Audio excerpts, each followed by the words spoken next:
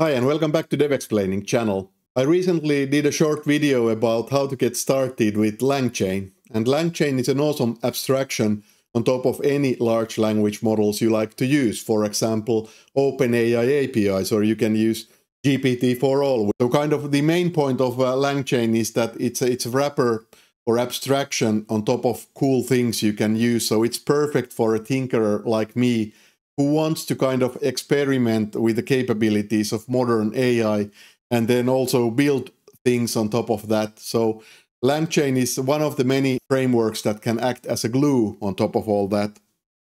Today's topic is memory. So let's just dive into it. I want to first cover some things I did in my last video in lightning fast speed. If you want to see it slower, you can go and look up the video. I dropped the link in the description section of this video. But first of all, here is a Jupyter notebook, so I'm using Python to go through these examples. However, Langchain also supports JavaScript or TypeScript, and you can definitely do this without Jupyter notebook. But in my case, for these demonstrations, Jupyter is quite nice environment. You need to have certain libraries. So you need the OpenAI if you want to use OpenAI model today. That's the model for me. You need to have Langchain. You can get it from the existing libraries.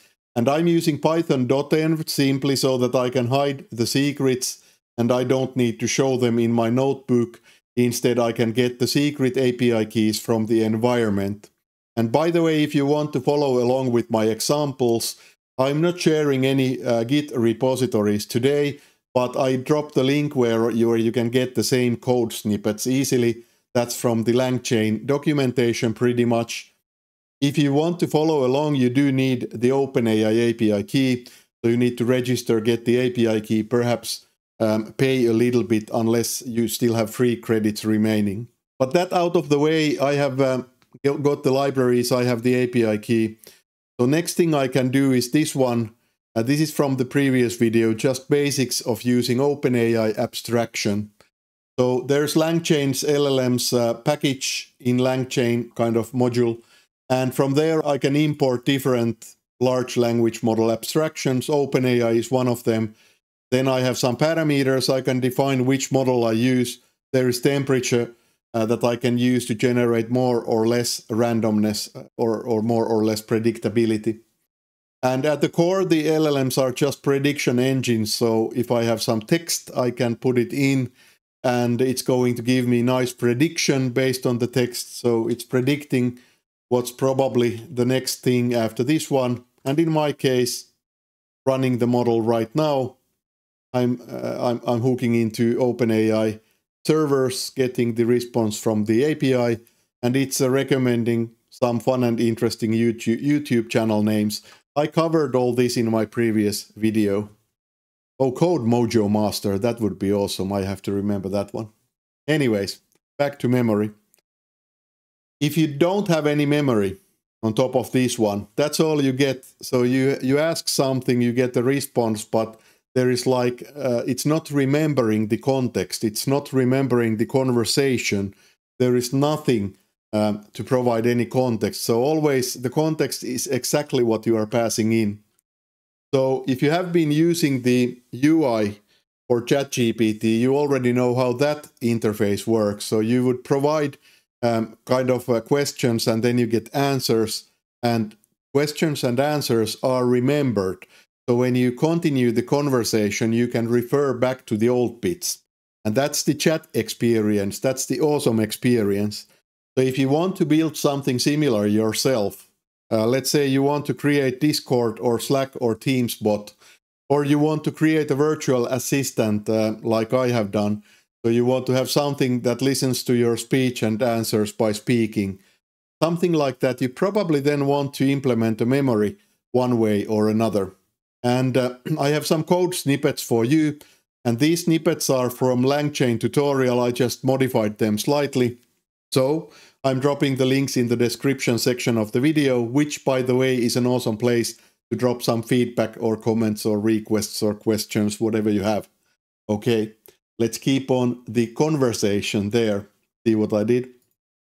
So the first class that I wanted to introduce to you is very simple.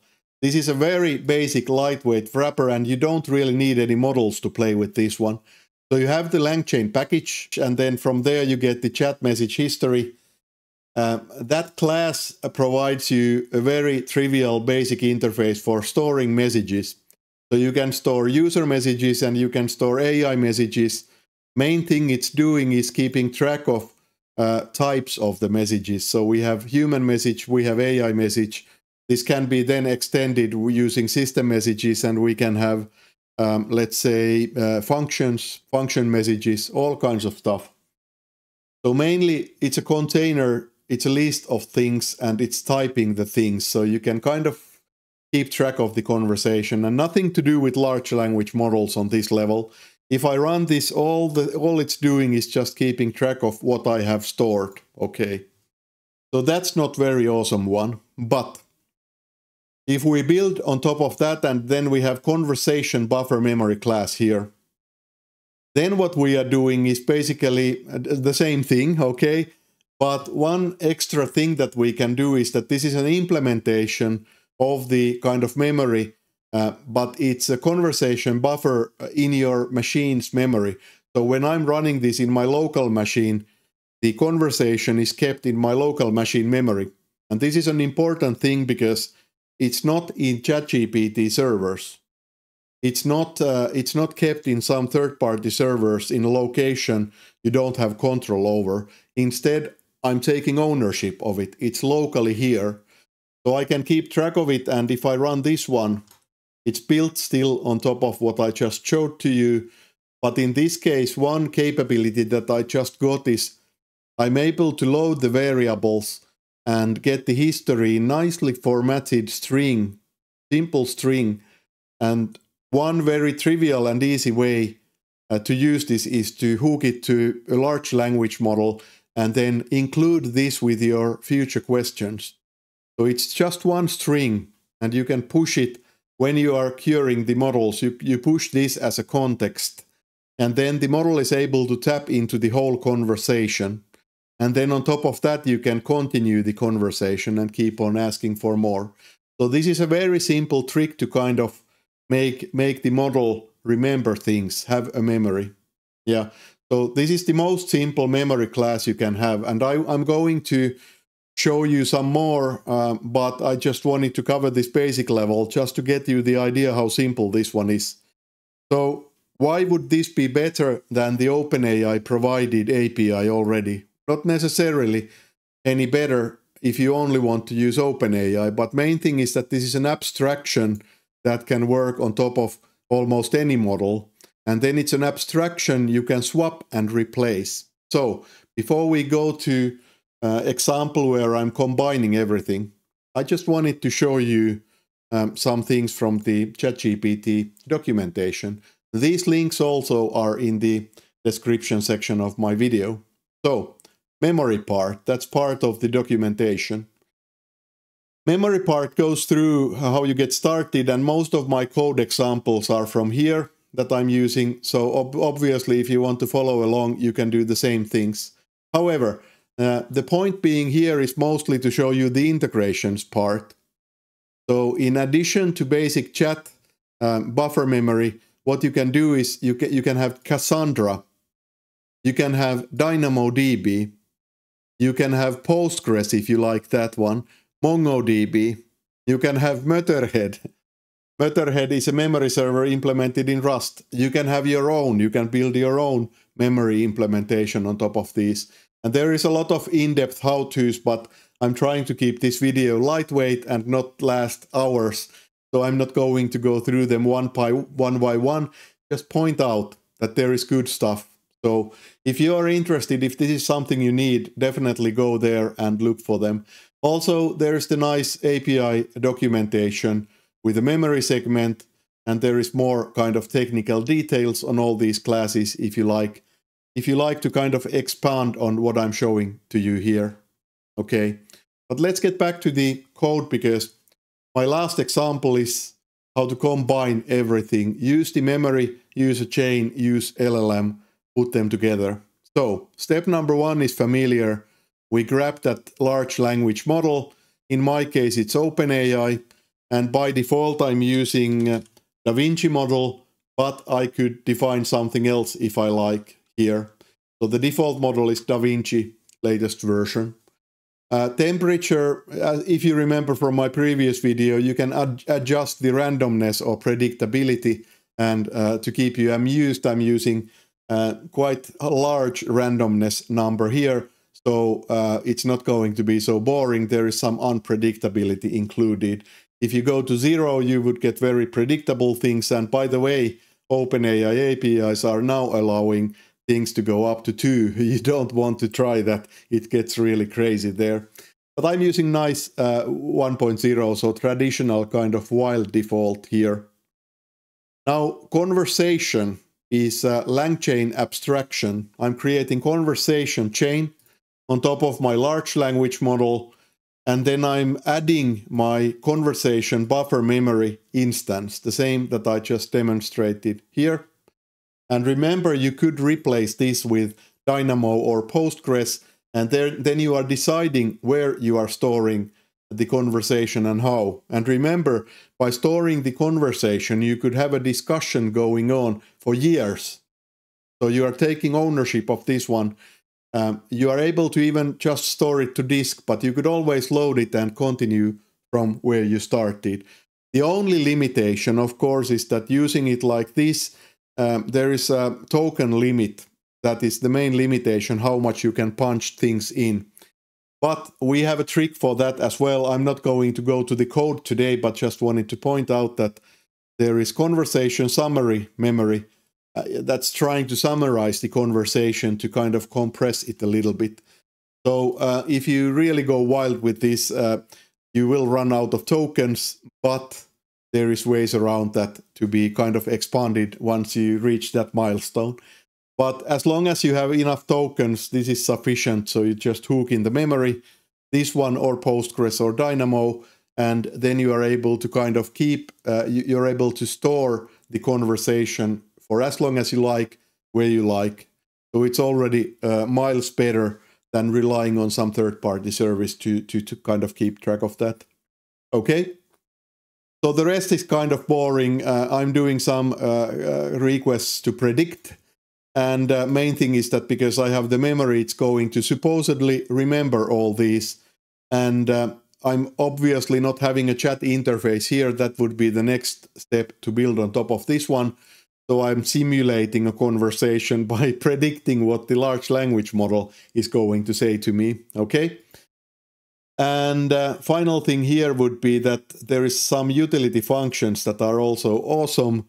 So instead of kind of having these classes to be used for the history, what I can do is put the messages to just normal, ordinary Python dictionary, and that is trivial to print or serialize to disk. You can write it to disk as JSON, and then you can load it and continue the conversation later. So that's kind of the end of my code samples, but let's run this so you can see what goes on. I will also explain the steps. But I'm now running this one. So of course there was a little bit of delay, always a delay when dealing with the LLMs.